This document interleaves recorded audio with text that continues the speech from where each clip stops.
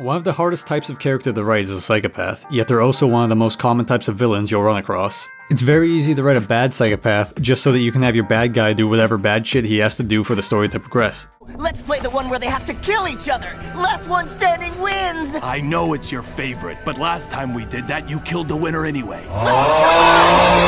But it's not compelling or interesting.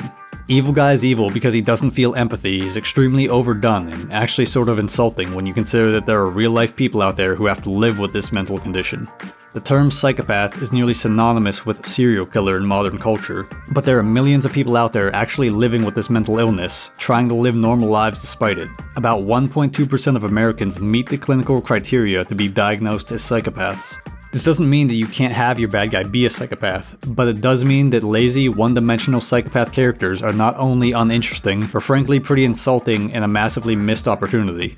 I made a video not long ago about a series that essentially makes every single one of its antagonists into the most boring, generic, and incorrect depiction of a psychopath possible. An entitled, childish asshole who likes hurting people just because it's fun. When I make criticisms of characters like this, often the argument I see is that, oh, well there are people like that in real life, which, yes, there are hundreds of billions of people who have ever lived on Earth. You will be able to point to examples of just about any flavor of person you can imagine. Is it realistic? No, but it is technically possible that there are people out there that are this incredibly, unbelievably corrupt. But is it interesting to talk about these people? Is it interesting to have a bad guy who is just bad and there's not any more to it? No. If anything, it's just annoying to everyone reading that you think they're so unintelligent that good guy smash bad guy is enough to entertain them. And I clapped! I clapped when I saw them too! It broke new ground! So does this mean that every villain has to be the relatable, was once a good guy trope we've seen so much of recently? No, you can write a character who's a bad person who does despicable things for bad reasons. A character does not have to be relatable to be well written. In fact, I prefer well written characters who are unrelatable because they give you an entirely new perspective you likely haven't even considered. When done well, psychopaths are some of my favorite characters in fiction because they're so incredibly unique. They don't need to be relatable or have a tragic backstory that makes you feel bad for them. In fact, the whole reason they're so interesting is because you can't relate to them. They make decisions you would never be ready for, that you would never think of, because they quite literally just think differently. With all that out of the way, I think it's time we start talking about the subject of this video. One of the best examples of a true psychopath I've ever seen, Hyakunosuke Ogata from Golden Kamuy. Obvious spoiler warning if you're looking to watch or read it for yourself, but I will try to at least stay focused purely on Ogata's role in the story, so you will hopefully still want to check it out afterwards if you haven't already.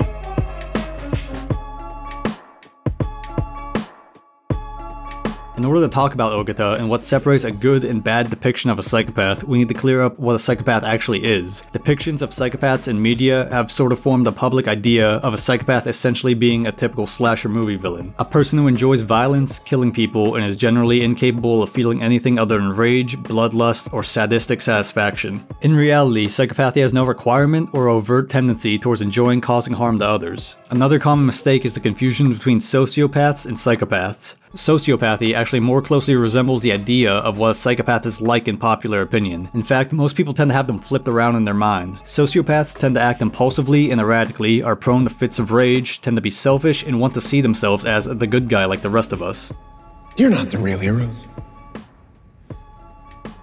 I'm the real hero. A true psychopath, however, is calm and calculated, feels little to no emotion whatsoever, and doesn't need to rationalize or justify their actions to anyone, including themselves. Told me he'd been planning to kill somebody for about as long as he could remember. Said if they turned him out, he'd do it again. Said he knew he was going to hell. Be there in about 15 minutes. Keep in mind here, I'm referring to the true, clinical ideal of a psychopath, not just someone with psychopathic tendencies. The true, ideal psychopath is cold and emotionless, but fakes emotion to better position themselves in society. Not only are they indifferent to whether their actions are right or wrong, they're also generally unaware of the concept. There is no right or wrong, just is and isn't. Things either are, or they aren't. Psychopaths aren't driven by a bloodlust or hatred, but simple self-interest. What would be best for me? Okay, let's do that. Anyone who gets hurt as a result is completely irrelevant, not because, wahaha, I'm the best, fuck the rest, but because why would I care? If they aren't me, their pain is theirs, and I did not feel it. Psychopathy is not a burning flame of malice, it's a cold and hollow machine that serves itself first above all else. Keeping that in mind is very important when we're looking at the actions of Ogata and other examples I'm going to use in this video. We also can't really talk about Ogata without talking about the series he's from. Hyakunosuke Ogata is a character from the manga series Golden Kamuy, which is a story taking place shortly after the Russo-Japanese War. It's about a veteran of the war teaming up with an Ainu child to find a legendary stash of hidden gold. To do this, they have to collect the tattooed skins of a set of escaped convicts that, when put together, will form a map to the gold. This war veteran is Sachi Sugimoto, known as Sugimoto the Immortal for his unyielding will to live and uncanny ability to survive almost anything. Something that's very interesting about Sugimoto, especially compared to typical manga protagonists, is his decisive willingness to maim, kill, and even torture those in his way to get what he wants. Despite this, Sugimoto is not a psychopath, a sociopath, or even really a bad guy. He's not a shining hero, but ultimately everything Sugimoto does is something you can understand and empathize with.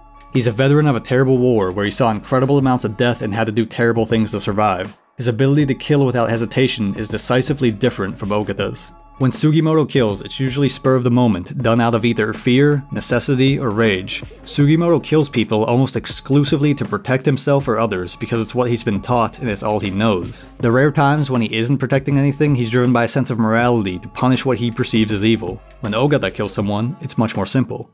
Is this person in my way? Will killing them further my goals? Will it come back to bite me? A simple yes no to this 3-question survey, and Ogata will pull the trigger from 100 meters away, go eat lunch, and forget you ever even existed. Ogata kills with the same amount of indifference as Hideki Kamiya blocks people on Twitter. Something people sometimes have a hard time understanding about psychopaths is how they're supposed to be given motivation. How are you supposed to motivate someone who doesn't feel emotion? It's a hard thing to explain, but think of it like this. Do you like to eat? Yes?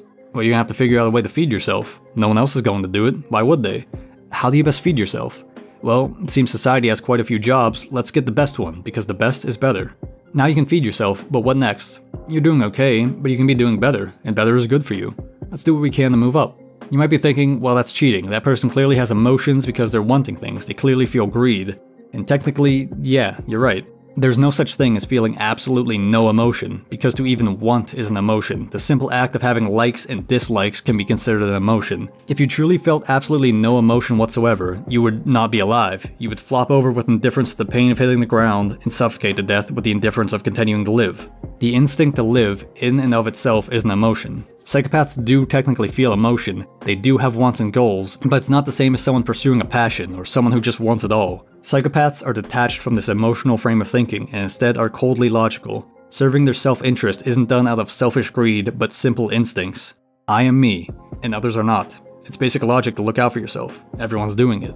Sugimoto is clearly a far cry from this kind of thinking. Almost everything he does is for the sake of someone else. He's able to kill and do horrible things so easily because he has already given up on himself and believes he cannot be redeemed. So he may as well help those he considers innocent and punish those he considers evil while he's here. We first meet Ogata in Chapter 4. Sugimoto has captured one of the tattooed prisoners, Cutthroat, and reveals to him a troubling truth. The tattoos they've been given were meant to be skinned. They were designed to be cut and torn from their bodies to be collected, not read while they're alive. He provokes Sugimoto by saying that the previous soldiers who came for the tattoos were practically teenagers and that he should have seen how they died. Sugimoto pulls his pistol out and threatens him before being interrupted by a Sirpa, who says she won't help him if he kills the prisoner. Sugimoto plays it off as an interrogation technique, but honestly it could have gone either way. A Sirpa begins drawing the man's tattoos, planning to simply copy the design down so they don't have to skin him, but despite her best attempts to avoid causing any more harm to the man, he's shot in the head by a sniper.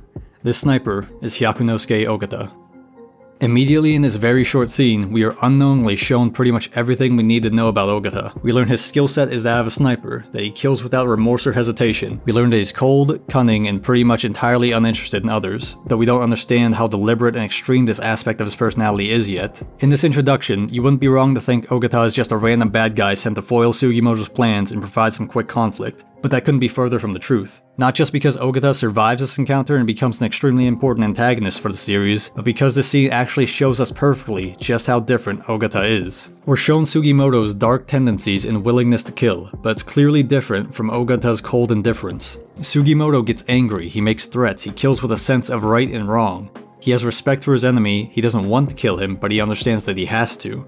Ogata, on the other hand, fights Sugimoto with complete disinterest. He's willing to let Sugimoto go at first, not out of respect or empathy, but because that's what would be easier for him. The moment Sugimoto eliminates that option, Ogata drops any pretense of camaraderie between soldiers or respect for his combatant. To Sugimoto, Ogata is an enemy. To Ogata, Sugimoto is an obstacle.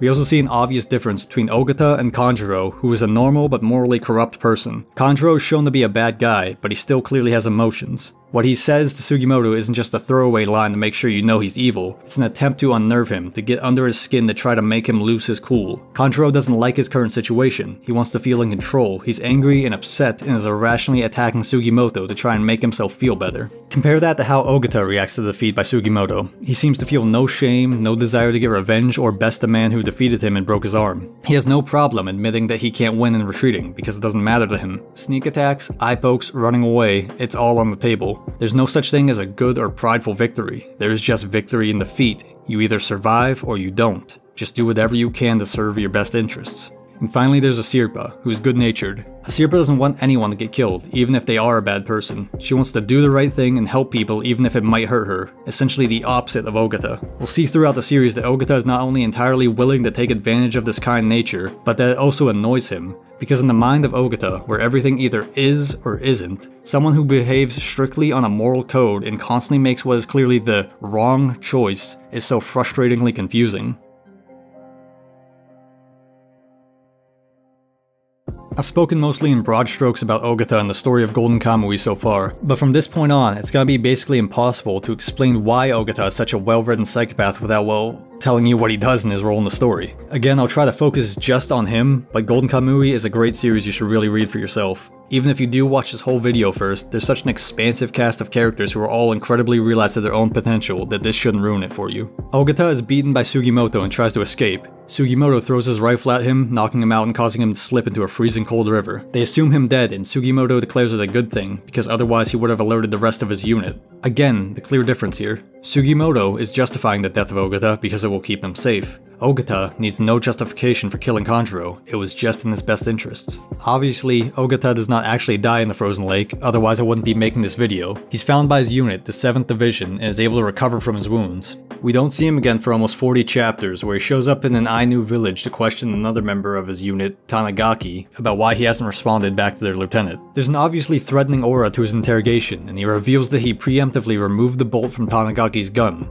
We're shown that Ogata is not just a marksman sniper, but is clever in putting himself in a position of power. Not only did he make sure Tanigaki would not be armed for this interrogation, but he positioned himself near people he cared about so that he wouldn't even think about trying anything. We also see how easily Ogata is able to fake emotions, flipping between jovial and malice on a whim, depending on what will better suit the situation. But still, at this point, Ogata can very easily seem like just a standard soldier following orders, albeit a clever one with some acting skills. He leaves Tanigaki after getting all the information he can, and then attempts to snipe him from a distance after leaving. Keigo asks why he didn't just kill him in the hut, and Ogata gives 2 excuses, one fake and one real. He says that if they had done it in the hut, they'd have to kill the witnesses too, and that he wouldn't want to kill the old woman because he was fond of his grandmother growing up. This is clearly just an excuse to make himself seem more sympathetic. As we learn later on, Ogata was not all that close to his grandmother at all, and he very clearly has no qualms about killing anyone from children to the elderly. What is true, however, is that they would have had to kill the witnesses, and the rest of the village wouldn't take too kindly to that. Ogata has taken the bolt to Tanigaki's weapon, so the best way for him to handle this situation is to believe in his skills as a sniper and kill Tanigaki from a distance. What's important here isn't really the details of the battle, but Ogata's interactions with Keigo. Keigo is another soldier in the 7th Division who is motivated almost entirely by hatred for Sugimoto, and in this hunt for Tanigaki, we get to see an excellent contrast between Ogata's psychopathy and Keigo's blind lust for revenge. They're both enemies to Sugimoto, and both have been defeated by him, but they react very differently.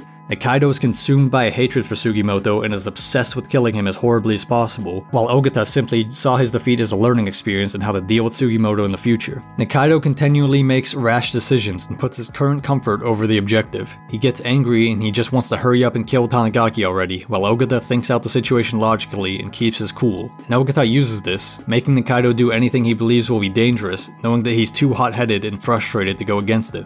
Despite the fact that they are both remorseless killers, comrades with the same goal, Ogata is completely willing to let Keigo die if it will make things easier for him. We see this in full effect when Tanigaki's trap works as intended and a brown bear begins to maul Keigo. The plan was to lure Keigo out so the bear would attack him, forcing Ogata to fire and reveal his position. But Ogata doesn't shoot, even while Keigo begs for help.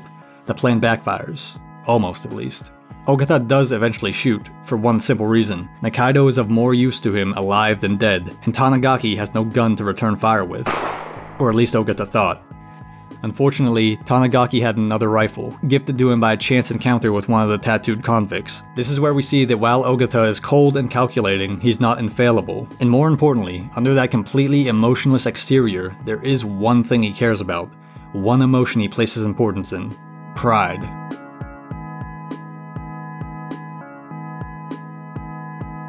If you remember back to Ogata's fight with Sugimoto, you'll remember Ogata had no issue using cheap shots, running with his tail between his legs, and accepting defeat. So why is it here that this cold, emotionless man went for such an egotistical play? Well, one side of it is simple error, the mistake of believing Tanigaki was completely unarmed, and not accounting for the possibility of a second gun hidden away somewhere.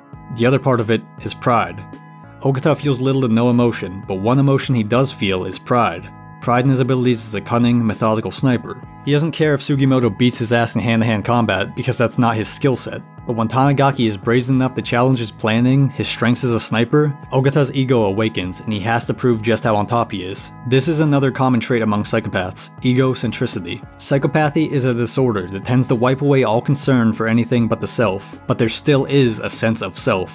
Even without morality, there's a pride in what and who you are, and what Ogata is a tactical marksman. So when Tanigaki challenges him on both of these aspects, he needs to defend that sense of self. Tanigaki's shot luckily hits Ogata's binoculars, saving his life, and Ogata gets right back to killing. He's come down from his moment of weakness and is back to sound thinking. Now that he realizes there is danger, he abandons Nikaido without a second thought. Lieutenant Tsurumi's men show up and give chase to Ogata, who wounds most of them non-fatally as a sniper tactic, since soldiers will fall back to help the wounded, but not the dead. This tactic and his role as a sniper complement his personality so perfectly. Ogata will kill without hesitation, but the kill itself is not the goal, it just happens to align with his goal. If shooting you in the head will solve the problem, he will shoot you in the head. If shooting you in the leg is what will help him most, he'll shoot you in the leg. He uses other people's sense of empathy against them to further his own goals, supporting the idea that his way of thinking is superior because he's not held back like they are. One of the most interesting things about Golden Kamuy is that it's very hard to keep track of who the antagonists are. Sugimoto and the Sierpa remain the clear protagonists throughout this whole story, but the people traveling with them change so often and so drastically that you can sometimes forget what side everyone's on. Enemies become friends, become enemies, become friends, and it allows for an interesting dynamic where you can see how the protagonists and antagonists interact with each other in simple day-to-day tasks. And to me, there's none more interesting than Ogata's. Golden Kamuy is equally as comedic as it is dark. While traveling with the main characters, Ogata is usually used for the comedic effect of his complete indifference to their wacky antics and his sandbagging of emotional moments. He'll pitch in, he'll do his share of work, and he'll even protect them so long as it benefits him, but he won't participate in any of the wacky silly bonding moments. And while it is funny, looking at it from a more zoomed out scope gives it a new angle that's actually kind of sad. Sugimoto is a killer, but he's still human. He can still act silly, make jokes, and be childish from time to time, but Ogata is like a cold stone wall. Watching his indifference to the joy around him brings up something people don't usually think about.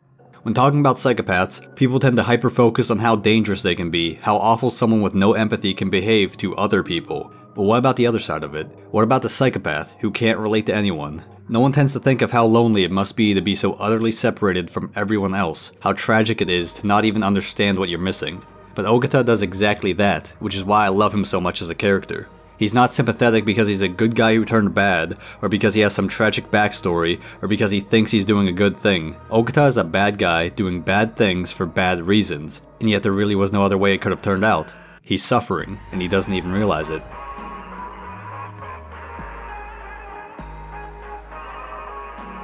I think it's about time we get into Ogata's backstory. As I said before, Ogata isn't a tragic result of some horrible incident that turned him evil, but he is a fully fleshed out character in this world, which means we can trace where he came from and where it led him. Ogata was born the bastard son of Kojiro Hanazawa and his geisha mistress Tomei Ogata. Kojiro had a prestigious reputation in the military and abandoned Ogata's mother while Ogata was still a baby to return to his wife when they had their own child, Yusaku. Over time, Tomei became more and more deranged. She cooked Kojiro's favorite dish, anglerfish nabe, every single day in hopes that he would come home to her. Young Ogata obviously got sick of this and snuck out with his grandfather's rifle to begin hunting ducks to bring home in hopes that she'd cook anything else. This is a small but important moment. No one ever taught Ogata to hunt. Most of the time, the hardest part of teaching a child to hunt is getting them over the idea of taking the life of a living creature. But Ogata just did it naturally all on his own. He wanted to eat duck, so of course he had to kill them. It was that simple. But no matter how many ducks he killed, his mother never cooked them. She just kept making anglerfish nabe. Eventually, Ogata poisoned his mother, not because he couldn't take it anymore, but as a simple test. If his father really cared about her even a little bit, he would show up to her funeral, and then she would finally get to be with the one she loved. Ogata saw killing his mother as a favor to her, one that ultimately failed, because his father never showed. Ogata later joins the 7th Division and meets his younger half-brother, Yusaku. Yusaku is incredibly excited to meet his older brother, while Ogata is more or less just mildly annoyed by him. He brings Yusaku to a brothel to drink and attempts to get Yusaku to sleep with prostitutes. The reason Ogata does this is because Yusaku is a flag bearer, and there's a superstitious expectation for the flag bearer to remain a pure virgin in order for his comrades to remain safe in battle. Ogata wants to ruin Yusaku's reputation, and thereby his father's reputation, by tricking his brother into dishonoring himself, and uses his brother's desire to bond with him to accomplish it. Now, at first this is a simple desire for Ogata. If he can make his legitimate brother and father look worse, it proves he's not so bad as the bastard child and betters his own position in society, as well as getting a bit of revenge on them. But when Yusaku refuses this, it becomes a growing obsession of Ogata's to prove his brother is not morally superior to him, that Yusaku is just faking his goody two-shoes act and is the same as him, the same as everyone else. Yusaku later leads the army against the Russians with nothing but his flag, not even carrying a rifle in the battle and not even drawing his sword. Ogata brings into question his brother's behavior. He can't understand why he would do something so illogical, why he would sacrifice so much of himself for some sense of purity that doesn't exist. He says Yusaku is just using it all as an excuse to not have to get his hands dirty, to avoid having to fight for himself, and demands that he kill a prisoner he captured. Yusaku refuses every attempt from Ogata to manipulate him into ruining his alleged purity, continuing to believe in doing the right thing no matter what. He says that he has to keep himself pure even if it's just a belief, because it's just the right thing to do. As the flag bearer, it's his duty to remain pure, to inspire people around him, to make them believe in the fight, because everyone feels guilt when killing. Ogata stonewalls him, saying nobody feels that way. No one feels any guilt or remorse over killing. Everybody is like me. I know it. Yusaku cries and hugs him, reassuring him that he's not that kind of person, that there's no one on earth who could possibly kill without feeling guilt.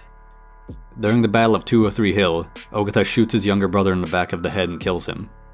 This is the crux of Ogata as a character. His refusal of the idea that people feel guilt for killing, that other people aren't like him, that there's something wrong with him. He can't accept that other people feel empathy or remorse for those they kill. He can't accept the idea that he's in the wrong, because there is no right or wrong, just what is and what isn't. There's no terrible tragic moment that happened to Ogata to make him like this. Ogata chose to kill his own mother. Ogata chose to kill his own brother. Ogata chose to kill his own father. He's not justified for a single one of these killings. He's a remorseless killer that has no good reason for the terrible things he's done, yet he's sympathetic. Something inside of him is broken. He's not doing any of this out of malice or hatred, but because it's logical to him. And when he reveals his true self to his brother, the only person who's ever truly supported him, he outright denies it and says, "You're not that kind of person." Despite what a good person he is, Yusaku fails Ogata in this moment. He doesn't try to help or support the true Ogata, because he can't even accept the idea of what Ogata really is, a cold-blooded murderer, a psychopath. Ogata feels next to no emotion. He does horrible things for horrible reasons. You don't feel bad for Ogata because something bad happened to him that made him a murderer. You feel bad for Ogata because he is a murderer, and he really didn't have to be.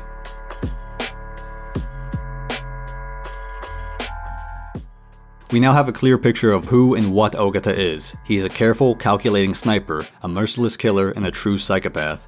He takes pride in his skills as a marksman and his correct way of thinking. This is the most interesting part about Ogata, his inability to understand what he's missing.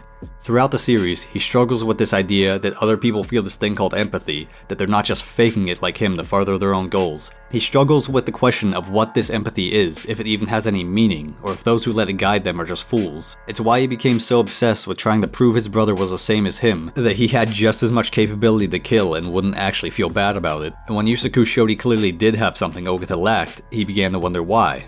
What is this empathy I'm missing, and why am I missing it? Is it because I was born from parents who don't love each other? Is it because my parents didn't love me? Should I even care that I'm missing this empathy? He comes to the conclusion that he was born like this because his father didn't actually love him or his mother. A child born from parents who don't love each other comes out missing something. He believes that he lacks Yusaku's moral compass because of this. Ogata's pride can't accept the fact that Yusaku had something he lacked, so he convinces himself that it wasn't his fault. He never had a chance to have what Yusaku did, and he begins to resent Yusaku for this. But this is wrong. Kojiro may have been a terrible father who abandoned Ogata and his mother, and maybe he could have steered his son down a better path, but in the end, Ogata is who he is. He killed his mother completely of his own decision, and felt almost nothing from her death. He killed his loving younger brother just to see if Kojiro cared about him at all. When his father doesn't care about him, he's actually satisfied. because in his mind, it proves him right. He's glad to learn that deep down, his father truly never cared about him. It reinforces his idea that his lack of empathy is a result of his parents not loving him, that it's natural and there's nothing wrong with him. But this notion is challenged by Sirpa. There's a part in the series where he secretly shoots her father and Sugimoto in the head, though Sugimoto survives unknowingly to him. While they're separated, Ogata travels with Sirpa, trying to earn her trust. As Ogata travels with her, his ideals are challenged more and more as she continues to try to see the good in people, to try and forgive when possible, and most importantly, by her refusal to kill another person, no matter how evil they are. Unlike Yusaku, who refused to fight at all, Sirpa is a skilled hunter and combatant who, despite her ability to kill, still refuses to actually commit the act. Ogata can't write her off as a simple coward like he did with Yusaku, which brings the questions he had about his brother back to the surface. Was my brother really just a coward serving his best interests? Was he really just more fortunate than me? Or was he actually a better person than I am? Is what Yusaku had something I should have wanted for myself? Are these people the standard and I'm actually the aberration? He begins to hallucinate visions of his brother more and more in stressful situations, such as after he has a duel with another sniper where he spends the whole night completely still, eating snow to hide his breath to the point of near frostbite and making himself sick. Ogata resents the idea that his family or his brother are noble, because it brings into question why he isn't. Seeing this in Sirpa begins to frustrate him, and he even begins to subtly change for the better as he's silently self-reflecting on their journey. Something as small as Ogata quietly using the Ainu phrases Hina and Chitatop to himself is so meaningful, because for a psychopath like Ogata to be doing something so logically pointless shows that he has the capacity to change and better himself. But unfortunately, it's really too late. Even if his change were far more drastic, he has already killed far too many people, including his own family. He realizes this, that he's done far too much to possibly get away with it, but he's only just now really starting to understand what it means to live, and he's obviously not the kind of person that would turn himself in because it's just the right thing to do. But he is slowly changing, and he wants to keep changing. For perhaps the first time in the series, he shows genuine emotion and even trust in Sirpa, asking her to tell him the secret of the Ainu gold, and we finally learn why he's been after it. He wants to leave this life behind and start over somewhere entirely new, somewhere where he's not held down by ties to his noble bloodline, where he can escape his past and truly become a new person.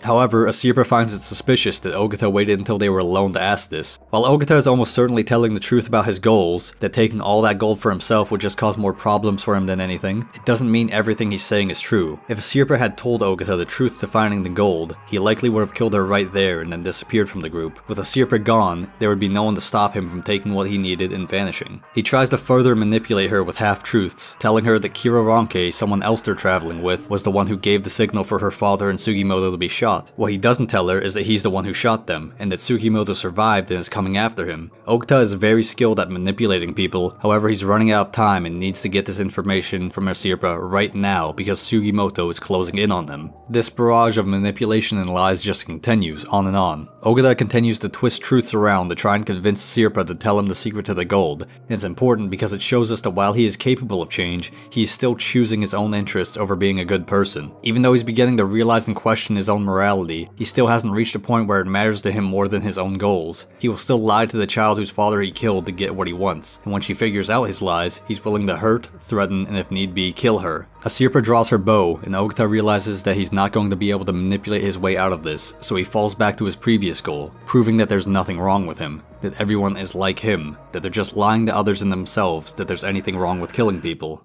He's completely ruined his chances of getting the gold and therefore a second chance at life. Sugimoto is fast approaching and he knows he's very likely going to die, so he challenges Sirpa on her philosophy that killing is wrong. With his own life on the line, he explains that there's no problem killing people you have a reason to kill, that you won't feel any guilt over it. He tells her to kill him, going as far as to tell her the truth, that he killed her father. He's ready to die if it will finally prove that he was right all along, that everyone is the same as him. When she refuses him, he refuses her back, saying, "People like you shouldn't exist," as he prepares to kill her.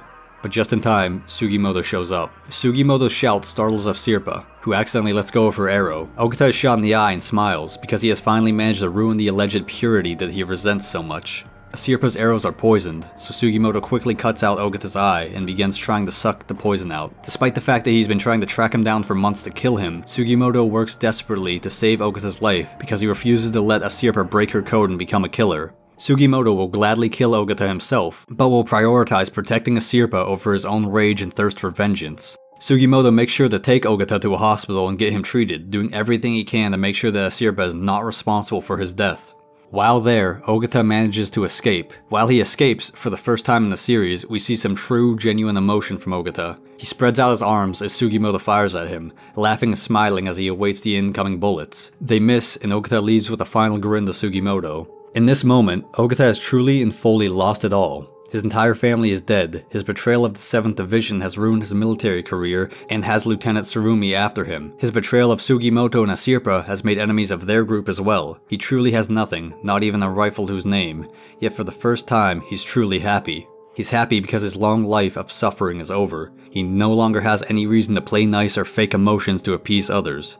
He's lost it all, and in losing it all, he is finally truly free to do absolutely whatever he desires. Despite firing at the fleeing Ogata, Sugimoto is actually pleased with the turn of events. He wants Ogata to leave and make a full recovery. He absolutely hates Ogata and wants him dead more than anything, but he wants Ogata to retreat and come back at full strength so that when he kills him, Asirpa has nothing to do with it. Sugimoto is clearly very different from Ogata because even if he's a killer, he's a good person. But what about someone who isn't a good person? Is Ogata really that different from any other bad guy just because he doesn't feel emotions like rage or greed? We actually see an incredible example of what makes Ogata so unique when he's compared next to Usami, another character who's a complete sociopath.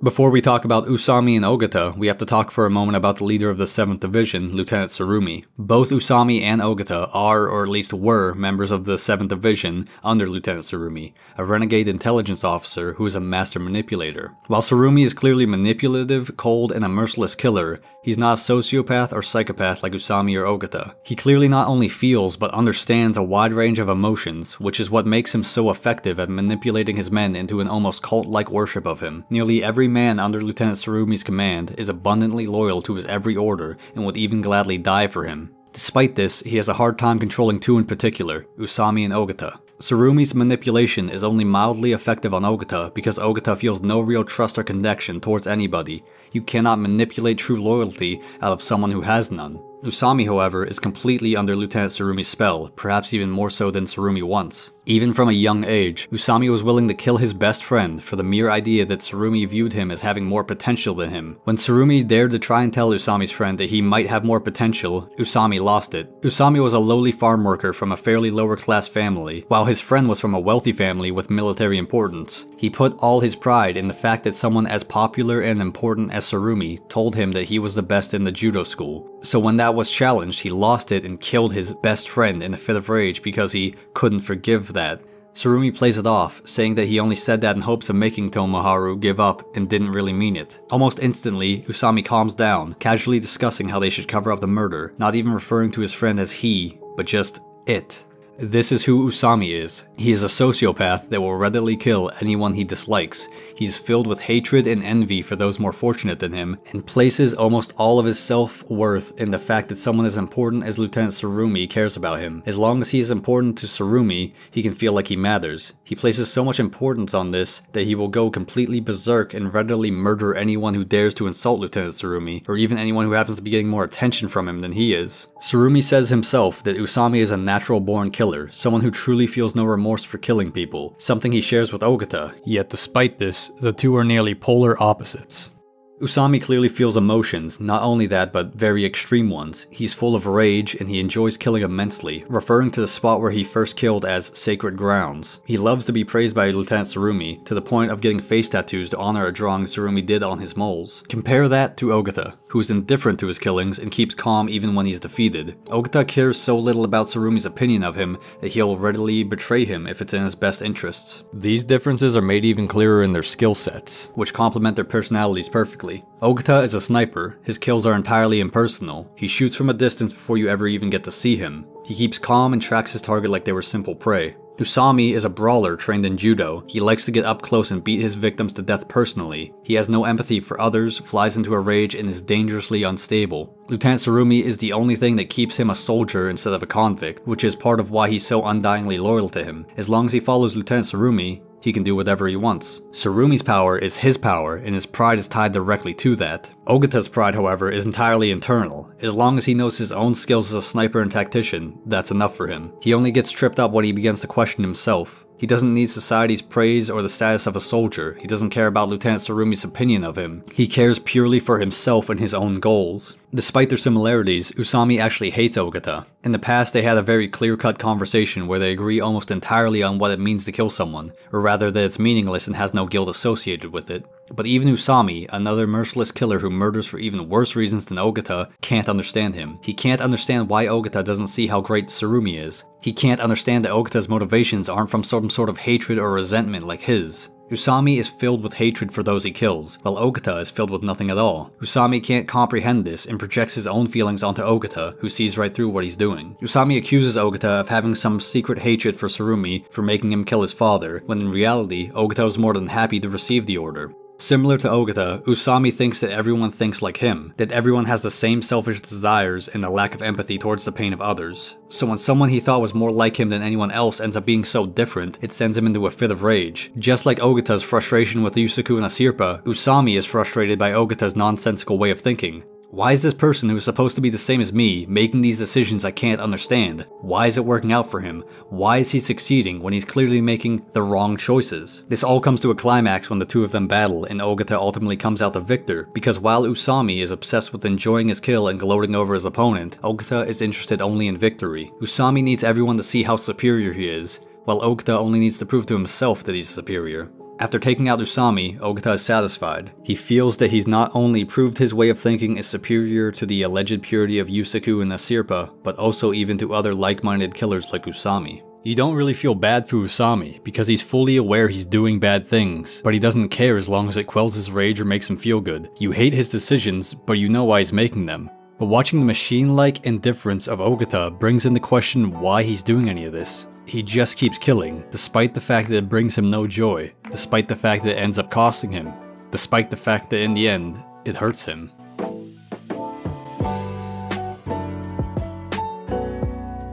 Psychopaths have fantastic potential as characters. They throw you off because you can't think like them. They surprise you because they take bold, decisive actions. It's so fun watching a character that has almost no emotional tells of what they're thinking or what they'll do next. Ogata says very little and barely even makes facial expressions, yet every time he's on screen, both the readers and the characters are terrified of what he might do next. Even when he's saving one of the good guys, they're trying to talk him down from just fucking killing everyone. Something as simple as Ogata taking watch is a fucking nightmare, because while his skills make him the best man for the job, he doesn't spare any time for misunderstandings or hijinks. If you are a problem, you will be promptly solved. There's more to Ogata's story, and it has a fantastic ending, but I don't think spoiling it will really add anything to this video, because I've already covered just about everything that makes Ogata so great. He's a true psychopath. His horrible actions feel completely realistic and logical, while still being something you wish he didn't do. Ogata's objective is as confusing to the reader as it is for the characters in the story, until it finally clicks and you realize that he's not just a no-nonsense soldier, but someone with deep issues that doesn't even realize it. Golden Kamuy not only portrays Ogata's psychopathy beautifully, but it even shows how sad the life of a psychopath can be, how they're not just monsters beyond help and actually need support just like anyone else. And it does all of this without the sappy over-forgiveness most manga tend to have towards their villains. Satoru Noda understands that we as the audience